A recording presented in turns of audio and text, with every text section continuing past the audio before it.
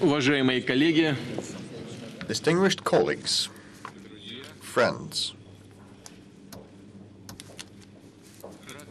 it's my pleasure to welcome the participants of a joint BRICS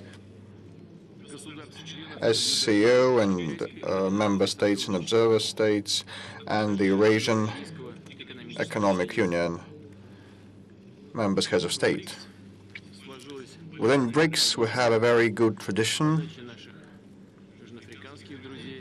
that was first pioneered by our South African friends to invite heads of state that geographically and geopolitically are close to the presiding country. 2 years ago in Durban, we discussed what is needed to be done to strengthen ties with African countries. A year ago in Brasilia, in Fortaleza, we exchanged views on how to jointly develop cooperation with South American states. And today we have an opportunity to speak on how to strengthen and deepen cooperation on the Eurasian space.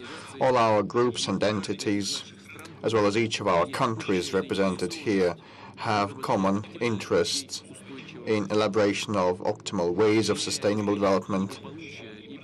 We all strive for ensuring well-being and flourishing of our peoples in the context of guaranteed peace and security. We cooperate on the principles of mutual respect, equal and equitable dialogue.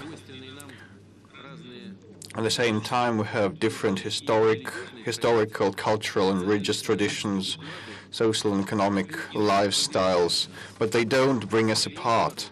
On the contrary, they help us build a fair and comprehensive partnership model that can provide for sustainable global governance in the 21st century.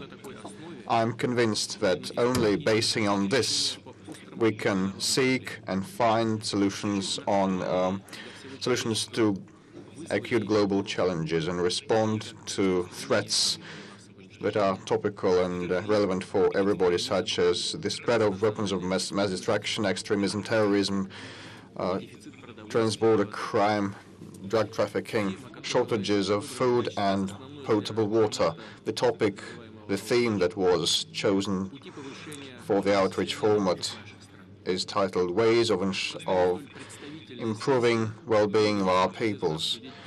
At this very high-profile meeting, it would be very good to discuss the prospects of the Eurasian development and touch upon how we can strengthen our ties with other regions of the world. Definitely, we have all the necessary conditions and prerequisites to expand the horizons of mutually advantageous cooperation, to coalesce the resources, natural resources and human resources and consumer markets that we have for a giant economic leap forward.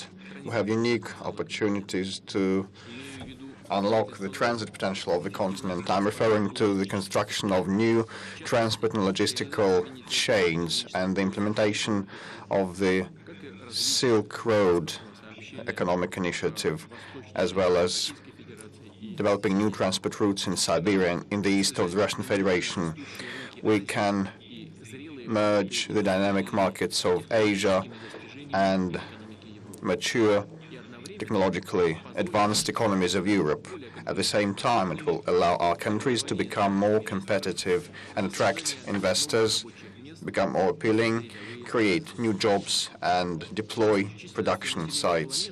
The growth in global population requires us to step up cooperation on food security, step up agricultural development and reasonable use of water resources.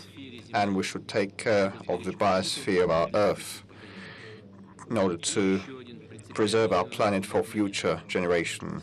And one more crucial thing, a fair and just world cannot be created without close cultural and humanitarian cooperation. This is why we want to promote and broaden contacts in culture, education, tourism, and science with our BRICS, SCO, Eurasian Economic Union partners, as well as partners in other formats.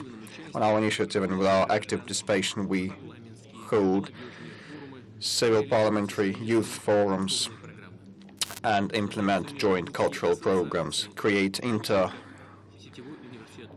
school associations such as network universities of SCO and BRICS. I'd like to invite all our friends and colleagues, heads of state and government, to speak on the topic of today's meeting and on other relevant issues. I thank you for your attention.